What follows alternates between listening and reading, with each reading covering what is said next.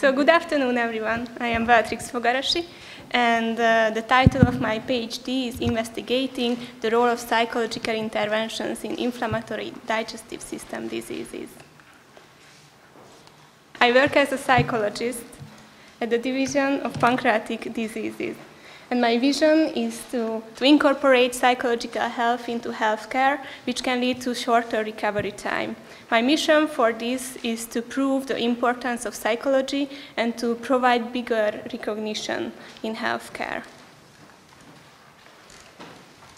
I have 3 projects during my PhD. The first one is about psychological interventions in inflammatory digestive system diseases. The second one is about interventions for alcohol and nicotine consumption. And related to this, I got the opportunity to participate in the clinical trial where I perform interventions for nicotine and alcohol consumption.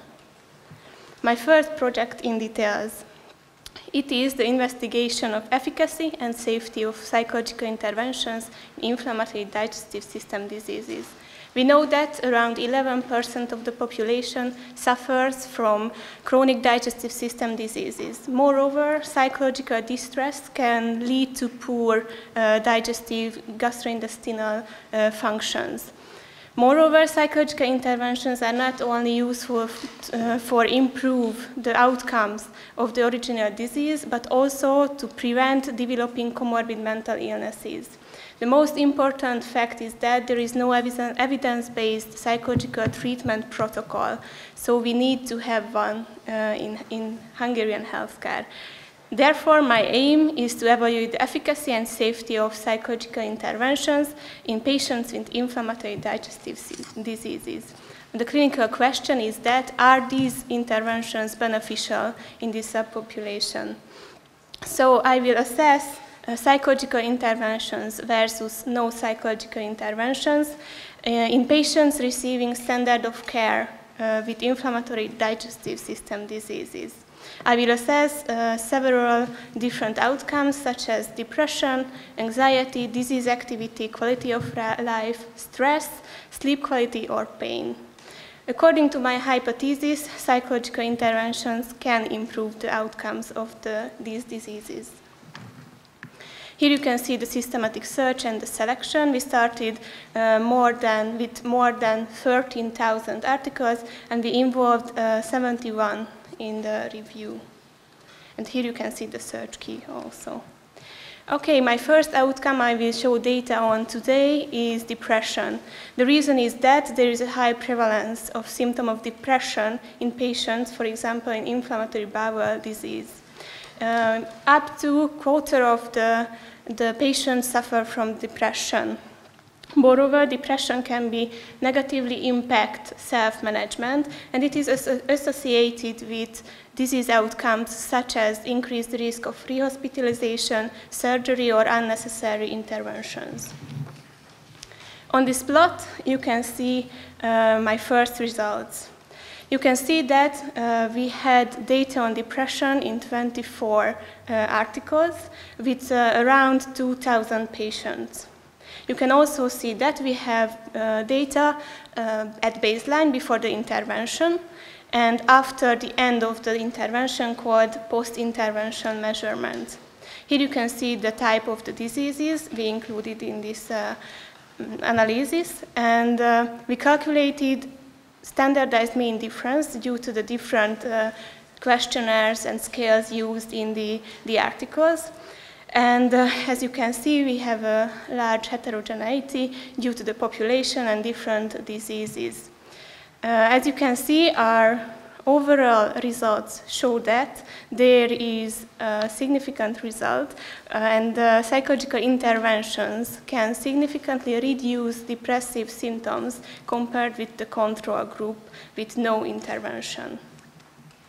On this plot, you can see that there is no publication bias in this analysis. Okay, so this is my first result, but I will have many other results. Also on depression, we are planning to have analysis on short, mid, and long-term effects of intervention based on the time of the measurement. We also have a meta-regression based on the length of the intervention. And in these two cases, we are waiting for to receive the data back from the statistician. Further outcomes are coming too. Disease activity, quality of life, anxiety, stress, sleep quality are on the way, and I am preparing the data table for the statistician. The extraction is ready. In the meanwhile, we started the risk of bias and quality of evidence assessment. To summarize this meta-analysis, I think this will be a comprehensive overview and interpretation of the results in the main digestive system diseases. We will have the highest level of evidence since we only included RCTs, and we had a high number of studies with a high number of patients. The limitation is the study is that there is a limited number of studies within the different disease subgroups. Our preliminary conclusion can be that psychological interventions are effective in reducing depressive symptoms in inflammatory digestive system diseases. Implication for practice. Based on this analysis, psychological interventions should be a part of the standard patient care in gastroenterology, but we will have to have an intervention protocol before we can do it. Implication for research is that we have to identify the most effective form of the intervention, the length and the method of these interventions. And I would like to continue with my second project, which is about interventions on alcohol and nicotine consumption. We know that there is a strong positive association between smoking and alcohol use, and the cessation outcomes for patients addicted to both alcohol and nicotine are generally worse than for people addicted to only one substance. Cessation programs for concurrent alcohol and smoking nicotine consumption have not been developed and evaluated yet. Based on these facts, my aim is to evaluate the effectiveness and the safety of these interventions. The clinical question is that which interventions are beneficial in concurrent alcohol and nicotine consumption. I will compare pharmacological, non-pharmacological, and combined interventions. And the outcomes will be tobacco and alcohol consumption, relapse rate, hospital admission. According to my hypothesis, the combined pharmacological and non-pharmacological interventions are the most effective in this subpopulation. And I would like to say a few words about my third project, because I got the privilege to participate in a clinical trial on recurrent acute pancreatitis prevention by the elimination of alcohol and cigarette smoking, called REAPPEAR study, carried out by Clementina Ocskai. We involved patients who were hospitalized with alcohol-induced acute pancreatitis, and after the standard intervention, they will be randomized either to the intervention or the control group.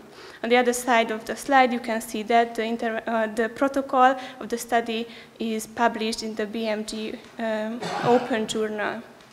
A few words about the intervention. The patients in the intervention group will receive intervention in every 3 months on alcohol and nicotine cessation, while in the control group there will be a follow-up visit at 1 year without intervention. And we will follow up the patients for 2 years.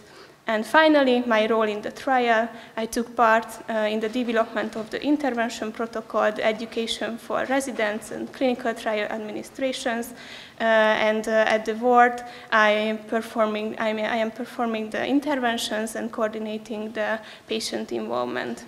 And I would like to close my presentation with a quote, which is very important for me when I work as a psychologist. I learned that people will forget what you said, people will forget what you did, but people will never forget how you made them feel. Thank you for your attention.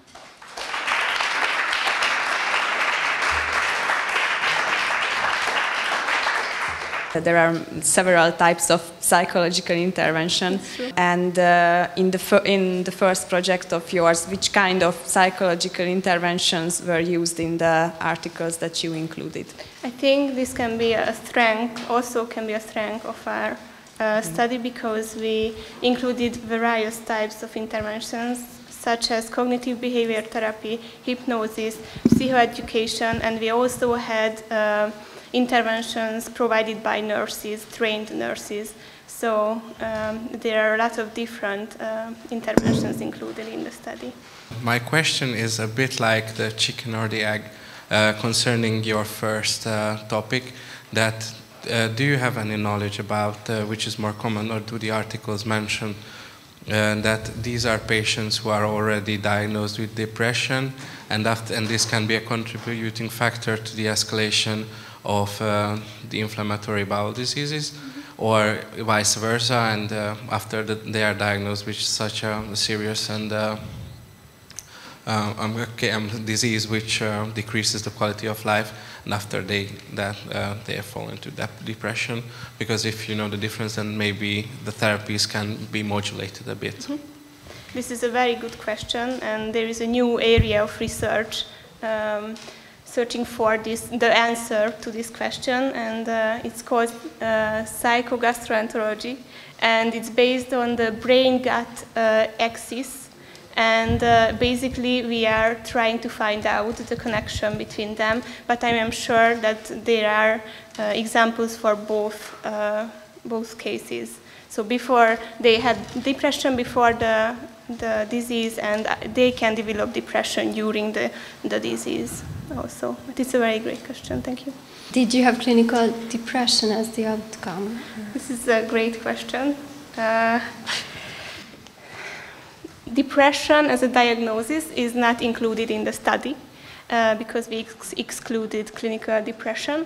And basically this is depressive symptoms measured by questionnaires.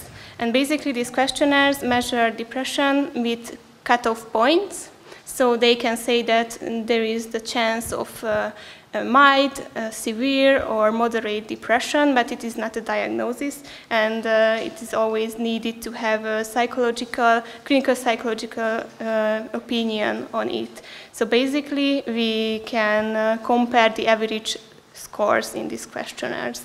How will you evaluate the outcomes, I mean the effectiveness of the intervention in the project? Yes.